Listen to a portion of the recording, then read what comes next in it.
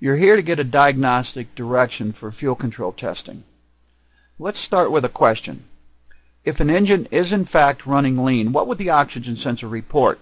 Many would answer that it would report lean. Well, that's not 100% true, as we're going to see here, and that's because of fuel correction.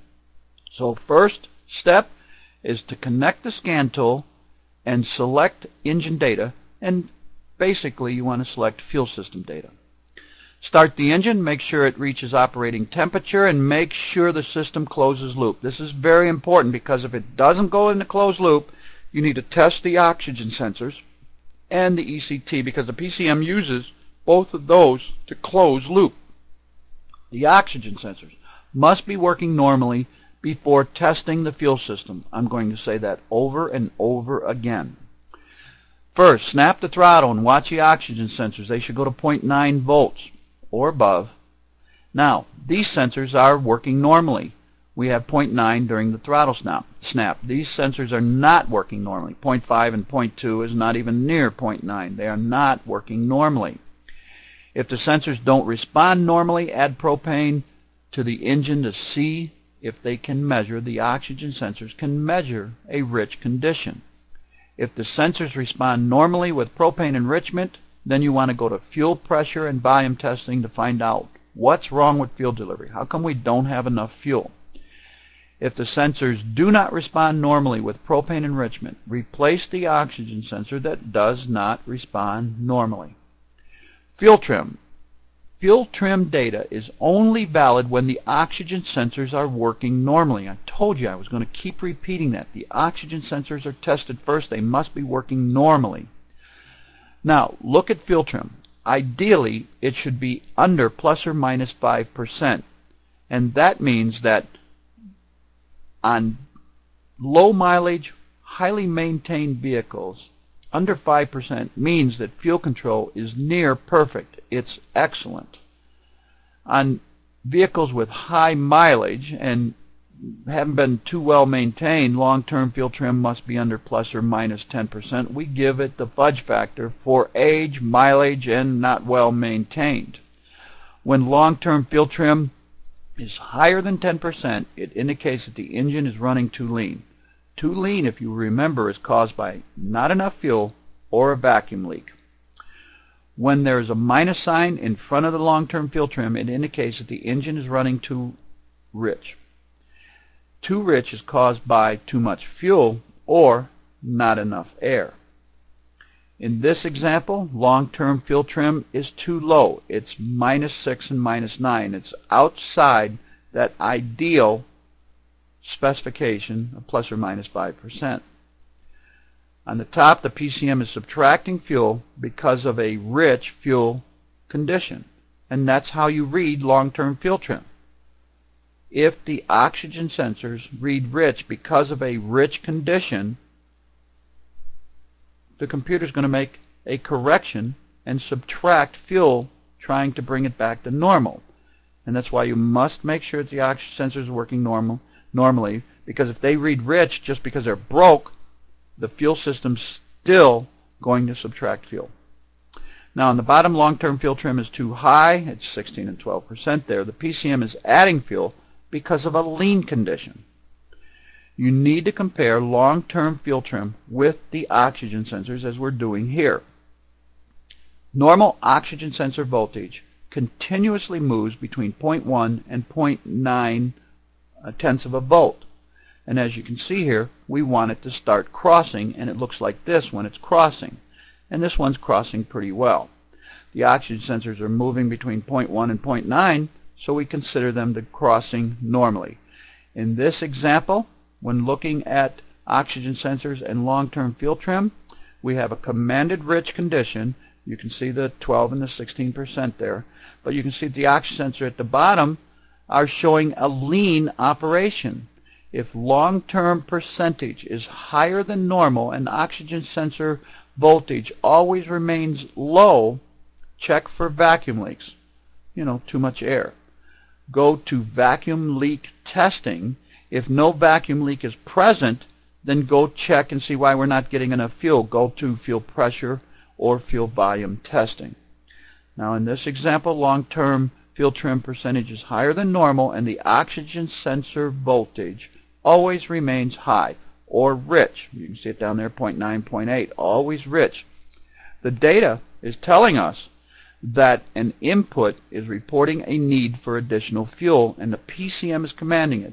Some input, some load sensor is giving a bad signal to the computer, and the computer is saying, okay, I'll add fuel, and the oxygen sensors are now reporting saying, hey, we're getting too much fuel.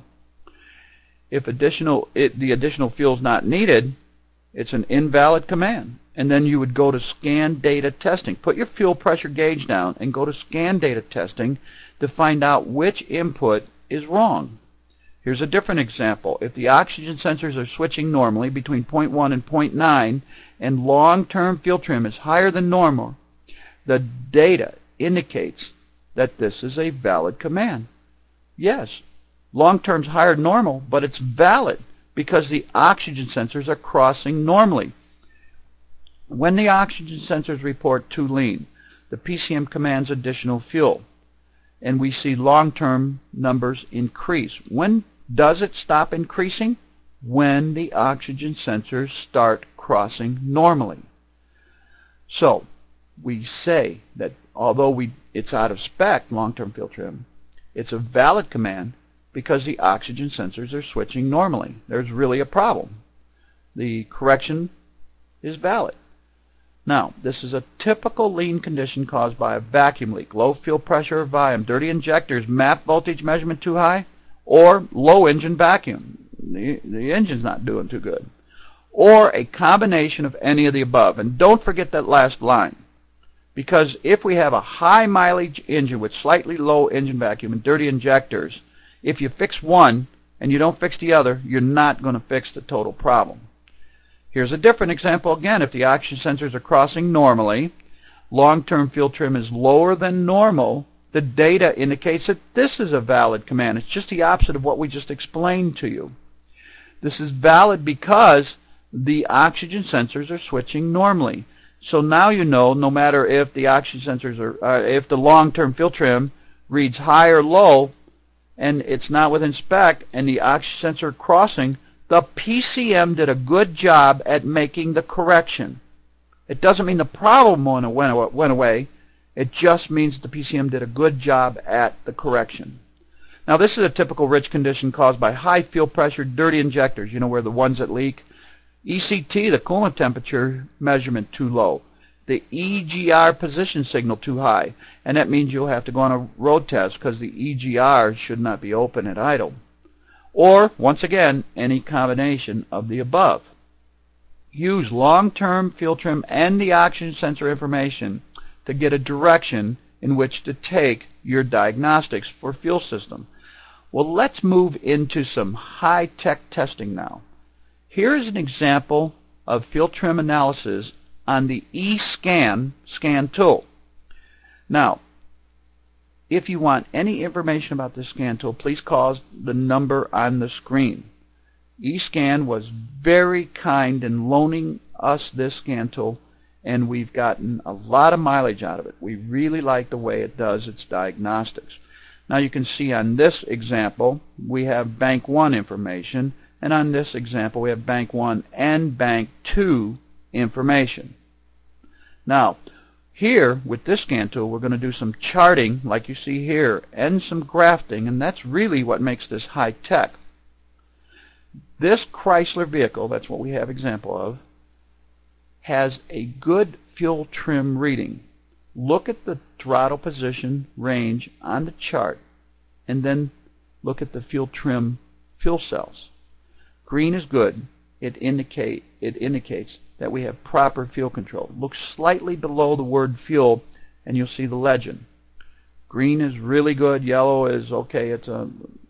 We need to look at it maybe, depending on what the drivability problem is. Orange, we're definitely going to have to look at it. And red, got to go fix it, got to do it now. Now what makes charting looks so good, works so well in diagnostics, it really helps, is look at this. We are looking at fuel control on both banks over a full load range. From idle, lower left-hand corner, you can see that from 15 to 2,000 RPM up to 3,000 RPM, basically with a closed throttle. And then as we move up the chart, we're at 90-some% on the TPS. You can see that we go all the way to 4,500 RPM with a wide open throttle basically. And what we're reading is absolute throttle position on the left side of the chart. Look sideways and you'll see it. Then at the bottom, that's RPM. And that's what's so important about this type of testing, is we're looking at the fuel correction. The numbers in the green boxes is long-term fuel trim. You can see we have some really good, clean numbers in there, well within specs. In fact, they go from 0 to 8. And then we're just going to look at this chart, and it's going to help us diagnose fuel trim problems over an entire load range. Now, at throttle position at 0 to 70% in this example, we can see that we have the orange boxes have from plus 14 to plus 16. Now that problem is indicated at idle. Look at the lower left-hand corner there. We have a closed throttle all the way up to 3,000 RPM. We open the throttle a bit all the way up to 3,000 RPM, and we have orange boxes going all the way up to about 70% of throttle opening, and then the boxes turn green. Now, this is an example of possibly a vacuum leak or a sensor problem. It could be an oxygen sensor problem. Now, when you first look at this, you say, hey, I'm not getting enough fuel at the lower RPMs, lower throttle opening, lower end of the load range. But when I'm at high load, I get plenty of fuel. Now, this is important because notice how it turns green at the 80 and 90% throttle. This indicates that fuel delivery system is capable of delivering the fuel requested. And that helps us to conclude that the fuel pump, fuel filter injectors, the electrical circuit of the injectors and fuel pump, it's all working good. How do we know? Because when fuel demand is the highest, we have plenty of fuel delivered. So what we're looking at down here is a possible sensor or a vacuum leak. Now here's an example of a Chrysler with a complaint of no power. Let's look at it. We have both banks there. And the first thing that jumps out, makes me see, is the red boxes. All right. In the red boxes, we see numbers, long-term fuel trim percentages from plus 27% to plus 30%. And you can see that it's at the highest throttle opening. It's at high loads. We are not getting enough fuel at high loads. Well, let's go to the opposite end and look at the green boxes down there. At idle, we have good fuel delivery. Now, what happens here is this is the perfect example of vehicles that run out of fuel at higher engine loads. If you tested this vehicle and you looked at long-term fuel trim at idle, it passes. And you would think you do not have a fuel control problem. But when you need to fuel the most at higher loads, you do not have it. Now, this is very typical of a dirty injector, dirty fuel system, a weak fuel pump, a partially plugged fuel filter. In fact, to fix this vehicle, they had to replace the fuel pump and the filter, and then all the boxes turned green. This is the perfect example. If you would have just looked at long-term fuel trim at idle, it would have passed, and you wouldn't have realized that, yes, this vehicle has a fuel system problem. So let's change from charts to graphs now. Now, on the left side there, you can see we have bank 1 short-term fuel trim and long-term fuel trim, and then the bottom two graphs we have bank 2 short-term and long-term fuel trim problems. And our arrows are pointing to short-term fuel trim. They both look alike. And you know what? Long-term look alike also. Taking that into account, we're going to, on the left side, we're just sitting there at idle. Now we're going to start driving the vehicle. The B1 and the B2 short-term fuel trim still look alike, but they're both starting to react to the throttle opening or driving conditions. Now, they both start to increase. That's important because we're going to tell you that long-term fuel trim looks alike on both banks, and they're starting to decrease. In fact, when we look at normal fuel control during a test drive, this is what it looks like. You can see every time short-term fuel trim increases, long-term fuel trim decreases, and that's its job. Long-term fuel trim is driven by short-term fuel trim. The short-term fuel trim is driven by good oxygen sensors, ones that you verified are good before you got into fuel control testing. And you can see every time short-term fuel trim goes up, the long-term fuel trim makes a correction and goes down on both banks. This is an example of normal fuel control during a test drive. We are looking at both banks here, and we have a well-balanced fuel delivery throughout both banks. Now here we have just the opposite. Bank 1 and Bank 2 fuel trims are opposite of each other. You can see that we have them well labeled there for you. Bank 1 short-term fuel trim, long-term, and then Bank 2. Same chart as before, but a different vehicle. So you can see that we have a long-term and a short-term on the top and long-term and short-term on the bottom, and they're opposite of each other. In fact, let's look at these short terms. You can see that the Bank 1 short term is at -5% and the Bank 2 short term is at 10%. They're really far apart, indicating that both banks are not balanced correctly, and when we look at long term, they're apart also. Bank 1 is -8, Bank 2 is +1. So we do not have good balanced fuel delivery from bank to bank. Now it could be very well that we have a bad oxygen sensor on one of the banks. But if you were working on this car, that wouldn't happen because you tested the oxygen sensors first. So short-term fuel trim is driven by the oxygen sensors, and then it drives long-term fuel trim in the opposite directions, indicating that we have fuel delivery. We have good fuel delivery, so the fuel pump and the fuel filter are probably good. You're going to have to isolate which bank is not correct, and then it's probably an injector problem, dirty injectors, or maybe an injector not working so good. It could indicate, remember, that we have a bad oxygen sensor on one side or bad fuel delivery. Now, if you want to isolate it, which one's which, perform the propane enrichment response test on the oxygen sensors to determine if they're good or bad. If they fail, replace them. If they pass, go on and test fuel delivery on that one bank. You will now be returned to the test selection menu. Make a selection based on the information you found during your testing.